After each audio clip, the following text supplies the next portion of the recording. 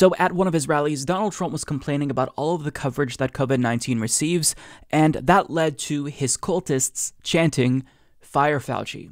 Now, the reason why they don't like Dr. Anthony Fauci is because he is seemingly contradicting what Donald Trump says, because Donald Trump is anti-science, and because Donald Trump doesn't want to listen to the input of health experts.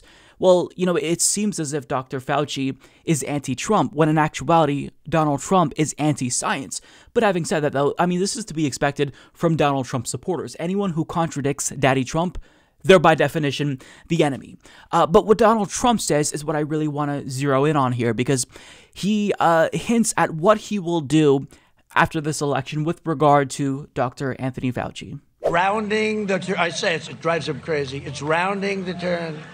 Because all they want to do, you turn in the news, COVID, COVID, COVID, COVID, COVID. Would like to talk about COVID, and then next year, here's what happens, November 4th. You won't hear too much about it.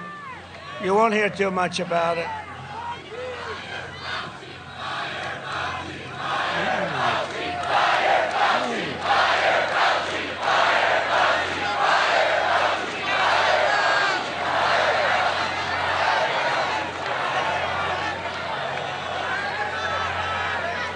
Don't tell anybody, but let me wait till a little bit after the election, please. I appreciate the advice. I appreciate it. No, he's been wrong on a lot. He's a nice man, though. He's been wrong on a lot. All right. So first of all, this is a cult. They act as a hive mind, with Donald Trump basically being like the hive mind leader. But in response to them chanting, "Fire Dr. Anthony Fauci," he says, "I might do that, but after the election."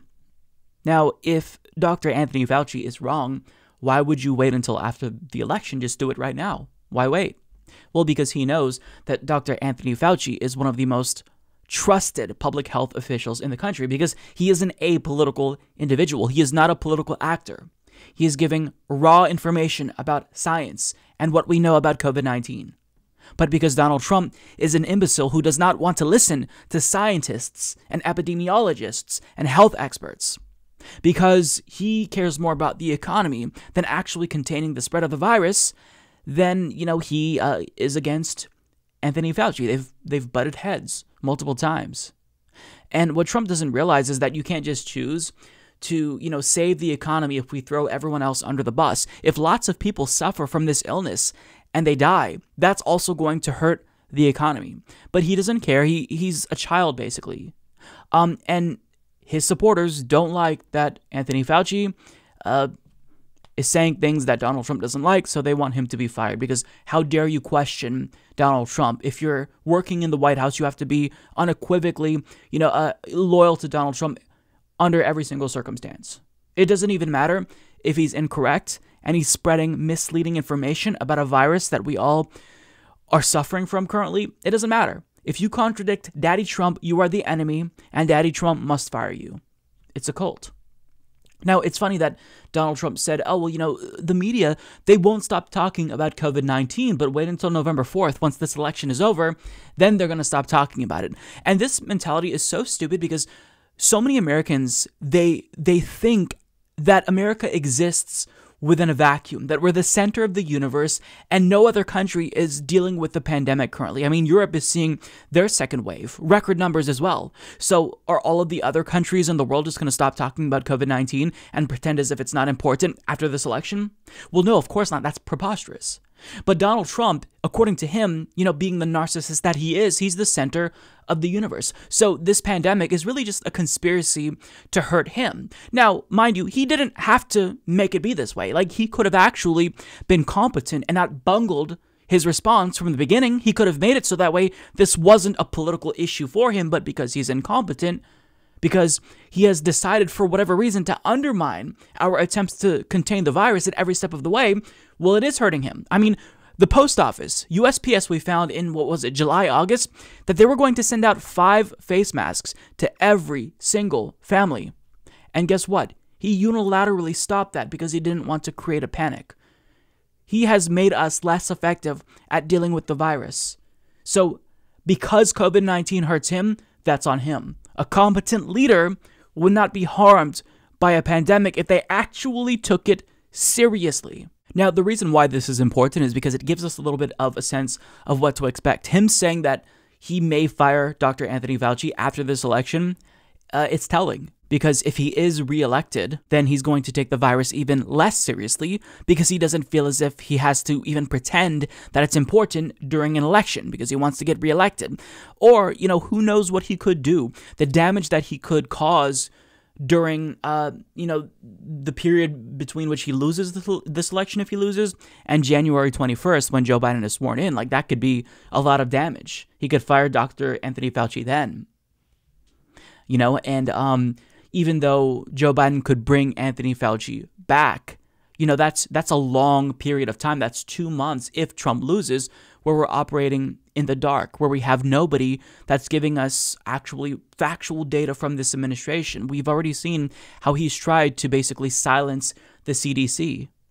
And that's if he loses. If he wins, the damage will be even worse. So either way, we are disadvantaged, comparatively speaking, to other countries because Donald Trump refuses to take this seriously. Even Boris Johnson, after he got COVID-19, he started taking it seriously. At first he was not, but he got the virus and then he took it seriously. Donald Trump still got the virus, isn't taking it seriously. So we're almost uniquely disadvantaged when we're the richest country in the world. We shouldn't be at this disadvantage, right? But because we have an imbecile in the White House who doesn't actually care and who has actively tried to undermine our efforts to contain the spread of the virus, this is going to stick around longer than other countries, I would imagine, right? Now, over the next 4 years, Donald Trump knows that he doesn't have to do anything because a vaccine will become more widely available. Whether or not people can afford it is a different question, but he knows he doesn't. If he gets reelected, he doesn't even have to pretend to care about the virus anymore, right? It'll probably be gone by 2024, and even if it wasn't, he doesn't care because he can't seek reelection in spite of him wanting to do that.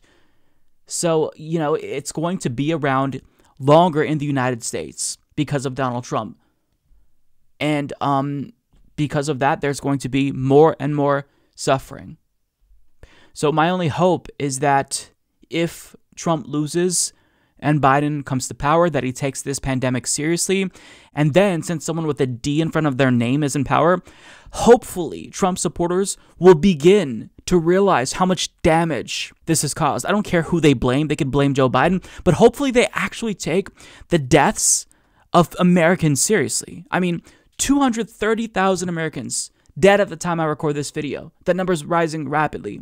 So the fact that they're not taking this seriously when the response to 9/11, which was 3,000 deaths, was never forget. Now all of a sudden we're forgetting as it's happening. And it's astonishing. It's because Trump is the one who's in charge. And Trump is the one who isn't taking it seriously. So it's cognitive dissonance.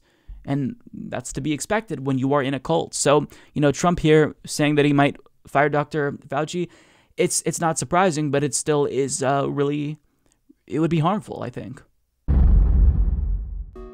Mike is the worst progressive on YouTube.